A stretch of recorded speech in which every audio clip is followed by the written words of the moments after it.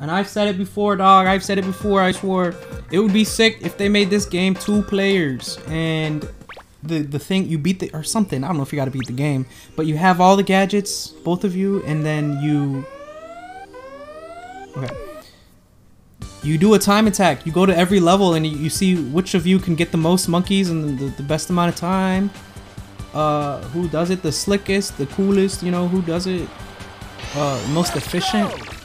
Would have been sick, because they already got that blue-haired dude running around just like Spike. They could have just, you know, made that second player Manes and gave him a fucking monkey net, time net, and had them both run buck wild, try to get the high score. That would have been sick, man. Where do I think I'm going?